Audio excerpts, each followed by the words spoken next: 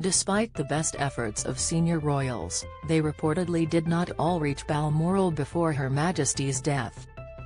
Charles, now King Charles III, and the Princess Royal, however, were already in Scotland at the time of the Queen's turn for the worse, and were able to make it to the royal estate to be with their mother, according to royal sources. Prince Andrew, Prince Edward, his wife Sophie and Prince William all flew in from Berkshire via private jet to Aberdeen yesterday.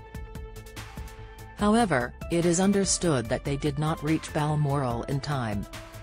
By coincidence, Prince Harry was in the country as he was due to attend a charity event with wife Meghan in London last night. He raced to Balmoral, cancelling his attendance at the event, but didn't arrive until 8 p.m., nearly an hour and a half after the public had been informed of the Queen's death. Royal household staff were in tears after the announcement yesterday as they came to terms with the loss.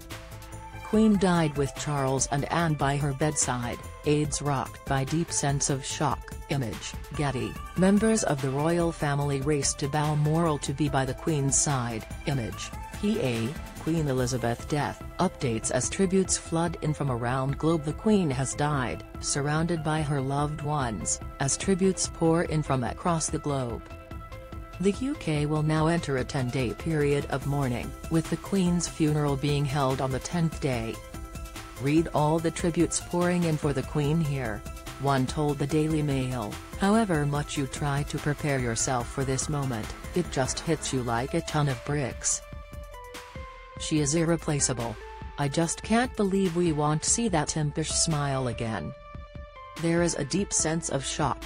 Royal family members raced to Balmoral after Buckingham Palace released a statement at 12:32 p.m. saying the Queen's doctors were concerned for her health, and that she would be under medical supervision.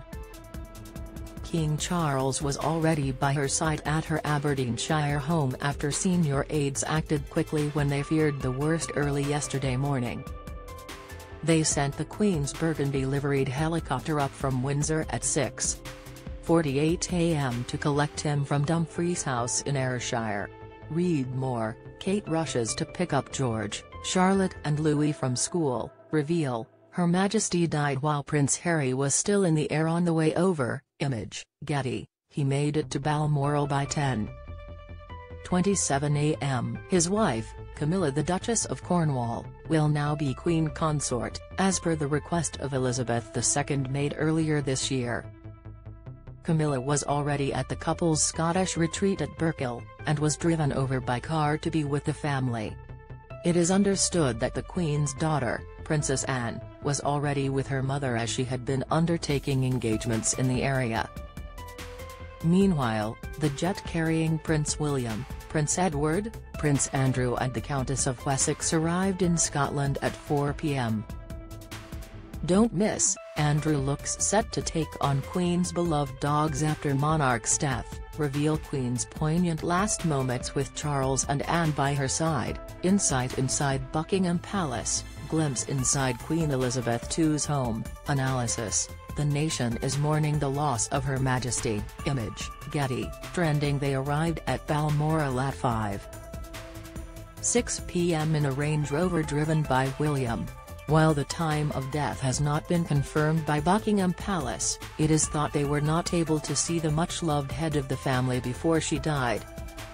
The Queen's death was announced at 6:32 p.m. in a short black-edged statement from Buckingham Palace, which read simply, "The Queen died peacefully at Balmoral this afternoon." The King and the Queen Consort will remain at Balmoral this evening and will return to London tomorrow.